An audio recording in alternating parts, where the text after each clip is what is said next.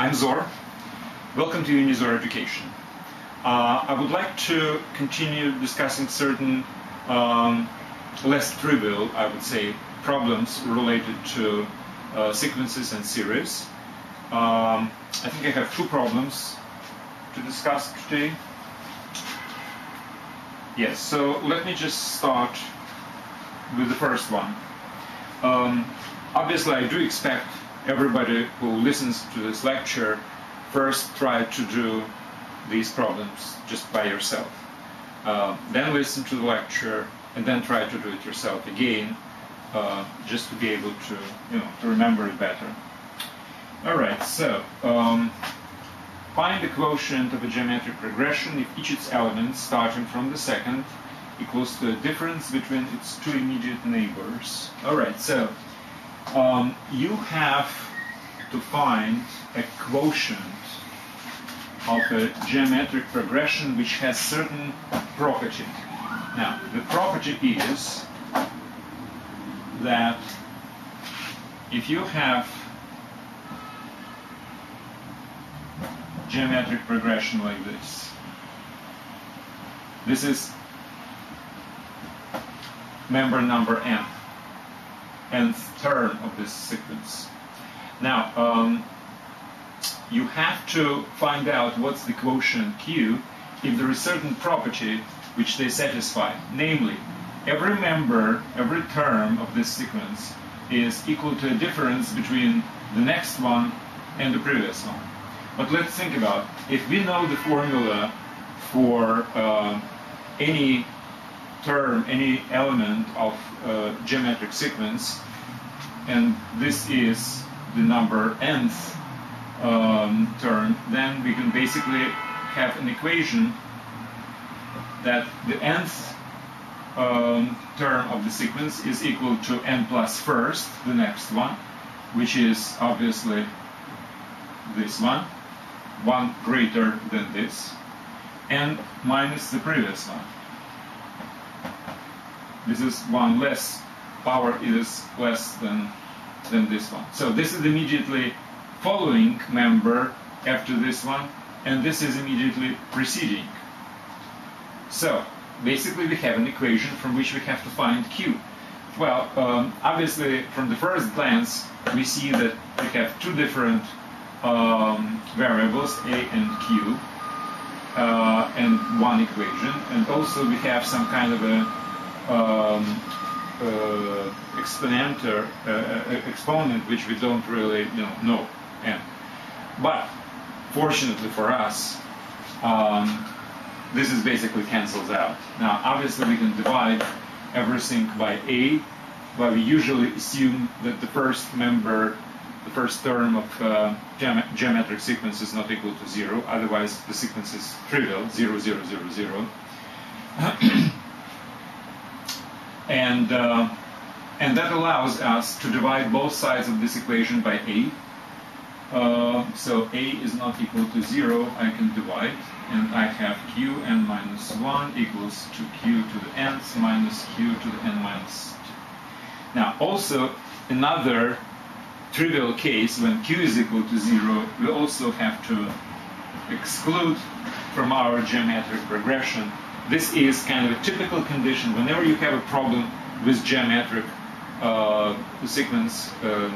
It's reasonable to assume that the first element and the quotient are not equal to 0, to basically exclude all the trivial kinds.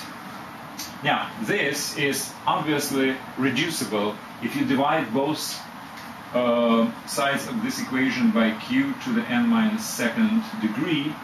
You will have now whenever you divide, you subtract the exponents, right? So you have q n minus 1 minus n minus 2 will be the first degree. N minus n minus 2, it will be the second degree, right? N minus n plus 2. And here it would be just 1. Well, now this is an equation which we can solve for q, and that's exactly what's required. The problem is, what's the q if this property is satisfied? So all we have to do right now is to solve this simple quadratic equation, which I will do very simply. It's q squared minus q minus 1 equals to 0, which means the solutions are 1 plus minus square root of 1 plus 4, which is 1 plus minus square root of 5 divided by 2. So this is the quotient. There are two different solutions. So any geometric sequence with any not equal to 0 first term, and this or that quotient will have this particular property. That's it.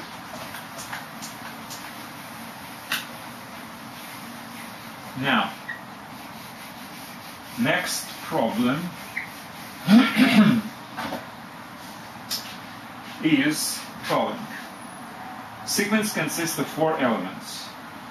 Find these elements if it's known that element 1, 2, and 3 form geometric progression, 2, 3, and 4 arithmetic progression, and sum of the first and fourth 14 and the second 12. Okay, so we have 4 elements, number 1, number 2, number 3, and number 4, which form some kind of a sequence. Now, I'm not telling it's arithmetic sequence or geometric sequence, it's just a sequence, which means it's ordered set of 4 real numbers. Now, what's known about this? Few things. These first 3 form geometric progression. Now, next 3, I mean, starting from 2 to 4, number 2, number 3, number 4, form arithmetic progression. And I also know that number 1 plus number 4 is equal to 14, and number 2 plus number 3 is equal to 12. Okay, so these are conditions which are supposed to allow me to basically determine these 4 numbers. Well, how can I approach this? Well, I believe that the first thing is to find out what exactly are unknown variables from which these 4 numbers depend upon using these properties. And then, using these 2 conditions, try to solve certain equations to find these unknown variables. So, my first unknown variable would be the first term of this sequence, first element. So, x is number 1. Now, I know that the first 3 form geometric progression. Now, geometric progression is defined by the first term, which is x, the first member, and the quotient. So let's just assume that the quotient is just another variable which should be introduced. So number 2 is equal to x times q, and number 3 would be x times q squared, right? That's what actually makes the first 3 elements of my sequence a geometric progression. Okay, fine. Now, so I have expressed 1, 2, and 3 using 2 variables, x, which is the number 1, and q, which is the quotient, the ratio between number 2 and number 1, or number 3 and number 2, which are the same. Now, I have to use the fact that this is arithmetic progression, number 2, number 3, and number 4. Now, what's the characteristic of arithmetic progression? That every next member is, by certain difference, whatever the letter you can use, d for instance I used before, is greater than or less than the previous one. So you have to add this difference to each element to get to the next. Now, but I already know number 2 and number 3 in terms of my 2 initial variables. So I know what's the difference between them. It's xq squared minus xq, right? Which means that exactly the same difference between these two. So if I want to find out what's my number 4, I have to take number 3 and add the difference between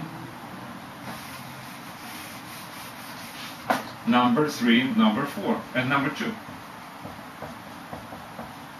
Right? That's basically what it means, that minus our number 2, number 3, and number 4 numbers make up an arithmetic progression. So to get to this number, I have to add as much as I had to add to get from this to this. So to number 3, I add the difference between 3 and 2. Now, in terms which I have already explained before, that would be, well, let me just write it down, xq squared, that's number 3, plus xq squared minus xq. So that's my third, actually fourth, sorry. That's my fourth member. xq, actually I can put 2xq, right? 2xq squared minus xq. Okay, these are my, well, actually I don't need this. So, in terms of x and q, the first term of my sequence and the quotient between the first and the second, I have expressed all 4 numbers. Now let's use the fact that we have the sum of the first and the fourth equal to 14. So x plus 2xq squared minus xq is equal to 14. And the two middle one is equal to 12. This is a system of 2 equations with 2 variables, which I, in theory, can solve. So let's try to solve it, and whatever the results will be, will allow us to recreate all 4 unknown members of our sequence. All right, so how can we do it? Well, obviously I have to factor out x in the first case, and let me write it in this sequence. 2q squared minus q plus 1 is equal to 14. And the second one would be also x factor out. All right? Now, again, we will exclude the case when x is equal to 0, because obviously this is not a solution, because then you will have first 3 members equal to 0, since it's a geometric progression, and then therefore the fourth will be equal to 0, and obviously the sum will be equal to 14 and 12. So x is not equal to 0, it's definitely not a solution. X not equal to 0. Which means I can divide one into another, and what do I have? X would cancel out, right? So I will have this ratio, 2q squared minus q plus 1 over q squared plus q is equal to 14 over 12. Now here, I also have to be very careful when I'm dividing by q squared plus q. Now q squared plus q should also not be equal to 0. Now, since q squared plus q is q times q plus 1, I have to say that q is not equal to 0 and q is not equal to minus 1. Now again, all these cases when q is equal to 0 and q is equal to plus or minus 1 are not considered to be usually the candidates for geometric progression. Well, 0 is obviously is not good, because that would give me all zeros, and the minus 1, well, it's not really a good geometric progression if the quotient is equal to 1 or minus 1, because it's trivial. It either gives you the same numbers or gives you numbers which are changing the sign. And most likely I will not get 14 and 12. I probably should check it more carefully, but with -1. Let's just, try to do it very simply. If you have some kind of a, then you have -a, then you have +a, and then the difference between these two should be the fourth one, which is 2a.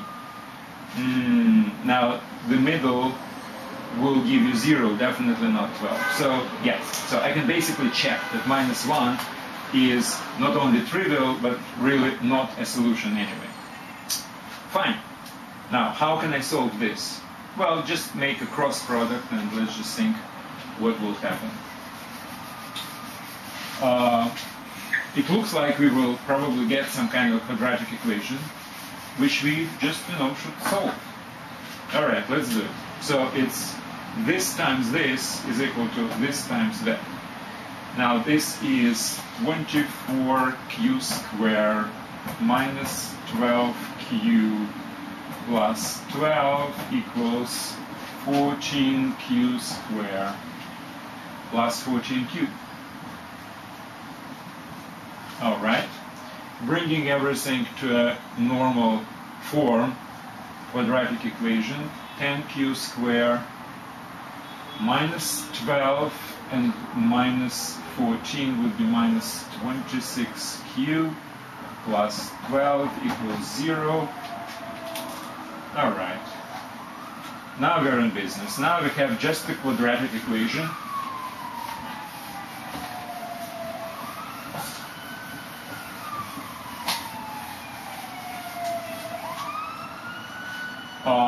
First we reduce by 2. So it's 5q squared minus 13q plus 6 is equal to 0. And solutions are double the first quotient, now the second, plus minus square root of this guy's square, it's 169, minus 4 times 5 times 6, that's 3120. These are two solutions. Well, let's simplify it a little bit. 169 minus 20, it's 49, square root is 7, so we have 13 plus minus 7 divided by 10, which is either 13 plus 7 is 20, divided by 10 is 2, or 6 tenths, or 3/5. So these are two solutions for Q, 2 and 3/5. Okay, so we have the solution. Now we have to recreate our members.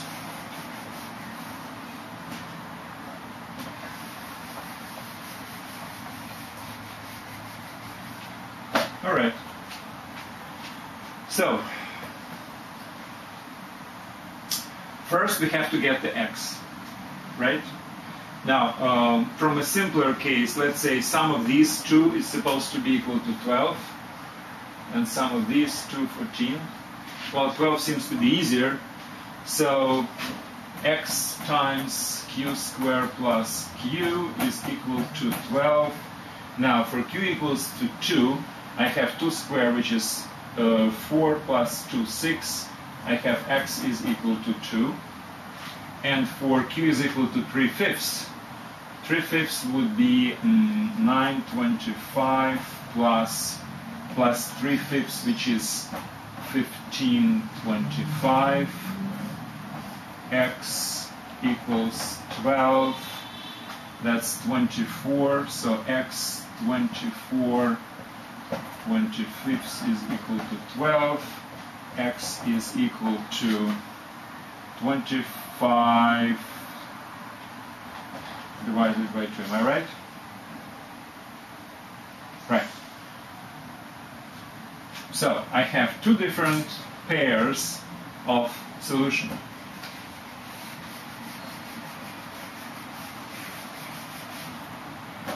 Now x equals 2, q equals 2, or x equals 25/5, and q is equal to 3/5. Now, in theory, we really have to do the checking. And obviously, I don't like to do the checking for these guys. It's kind of complicated. So let me do the checking for x equals 2. So what my sequence will be? The first is x, which is 2. Then next two members are geometric progression with a q equals 2, which means 4 and 8. And the next one is an arithmetic progression based on 4 and 8. So the difference is 4, so I have to add another 4 to get 12. So this is my sequence. Now let's check. Geometric progression, the first 3, fine. Arithmetic progression, the next 3, fine. Sum of the first and the fourth is 14. Sum of the middle ones are 12. Everything is fine. Whew, how about the second one? Well, yeah, well. Just to demonstrate that I'm in good spirit, I'll do that too.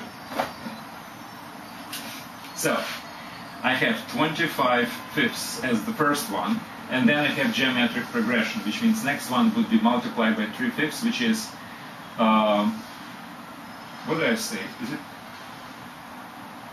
No, I'm sorry. Is it 25 fifths? Well, let me just start from the beginning. X times q squared plus q was equal to 12. If q is 3 fifths, it's 9 25ths plus 3 fifths, which is 15 25ths. 12.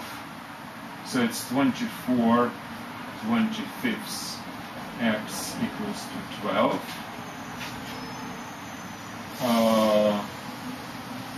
Yeah. It's 2. Oops, I see something is wrong.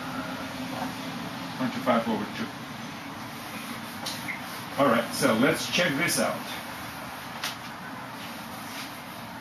The first is 25 seconds. Next we multiply by 3, so it's 75 3 fifths 10, right? Which is, let's just reduce it by 5, would be 15 seconds.